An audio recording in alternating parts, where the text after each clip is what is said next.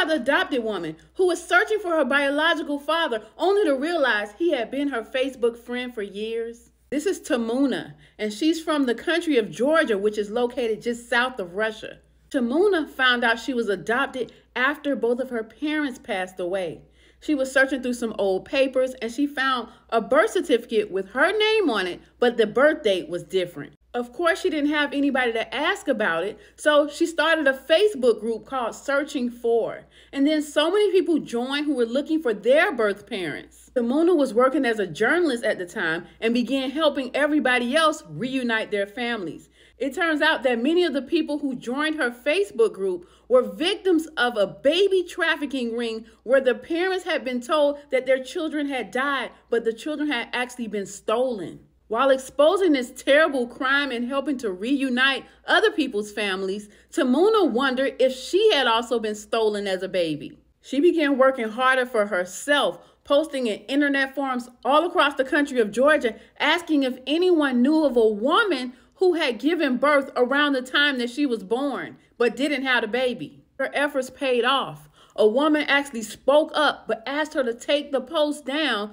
because she knew that her aunt had had a child around the same time, but the child never resurfaced. The woman was willing to do a DNA test, and it turned out that she and Tamuna were actually cousins. The woman connected Tamuna to her biological mother for the first time.